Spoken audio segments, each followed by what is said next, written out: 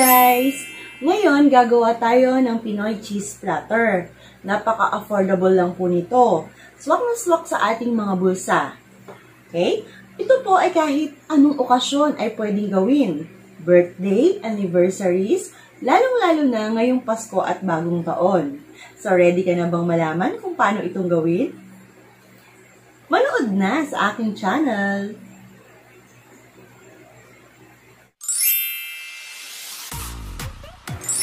So, narito po ang ating mga ingredients na gagamitin para sa ating Pinoy cheese platter.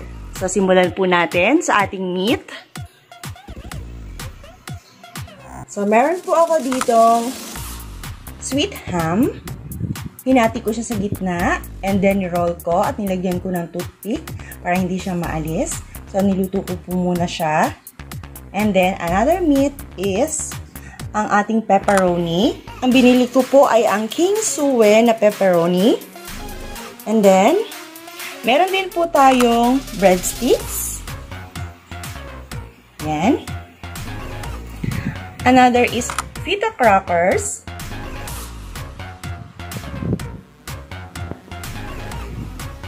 Mixed chocolate.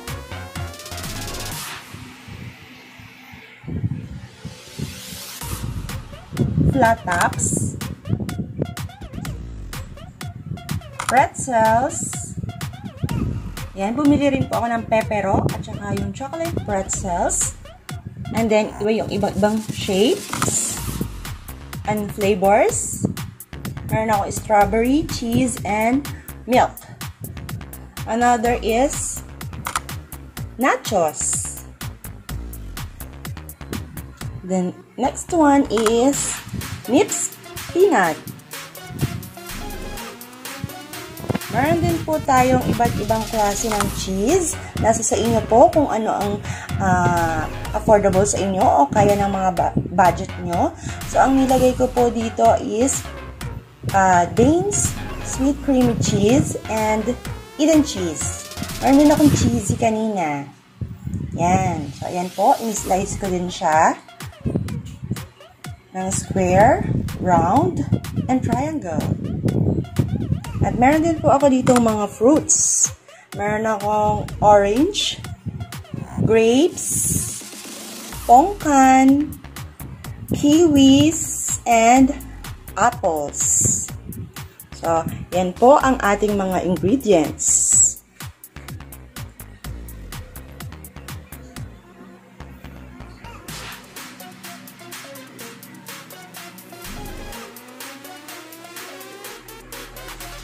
Yan. So, ready na po tayong mag-plating.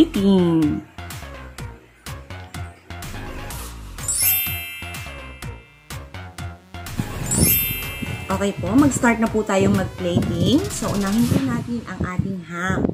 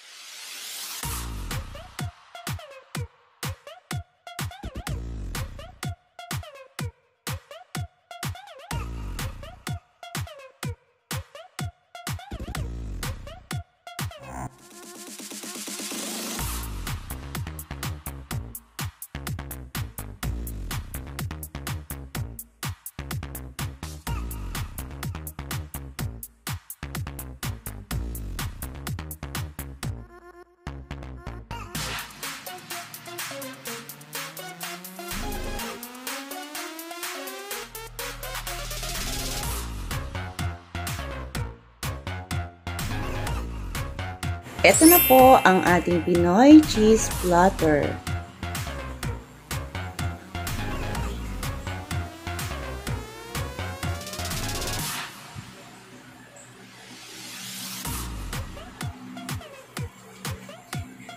Yan. Ito na po ang ating Pinoy cheese platter. Hanggang sa muling pagluluto. Paalam!